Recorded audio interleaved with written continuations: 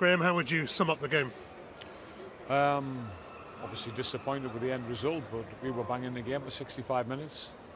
It was in a style that we don't want to play like that, but it's where we are at the minute. We have got the Champions League winners and current Premier League leaders here at St James's Park. We had a little bit of momentum, probably the biggest amount of momentum we had in the game just before their first goal. Once the first goal goes in, it becomes a difficult afternoon. We'll concede 2 more in the next 15 minutes, so that's a disappointment, because the game was a lot tighter than that, for a longer period than that. So we'll chop it up and we'll assess it and we'll try and improve for next week. Some of the fans around us naturally wanted you to probably have a bit more of a go, but that would have brought its own dangers as well, wouldn't it? Yeah, I think there's a time and a place for that. I mean, the plan was to get to a certain point in the game. You can't be 3-0 down after 20 minutes. So we wanted to get to a certain point in the game and then gamble with some of the players we've got on the bench.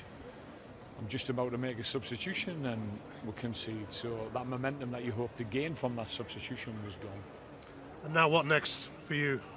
I'm going to go back to the manager's room, pick me bag up, and I'll watch the game back and see where we started to drift and where we tailed off a little bit, and see if we can sustain it next time, both mentally and physically, because there was lots of good things for 65 minutes in terms of being competitive against the Champions League winners.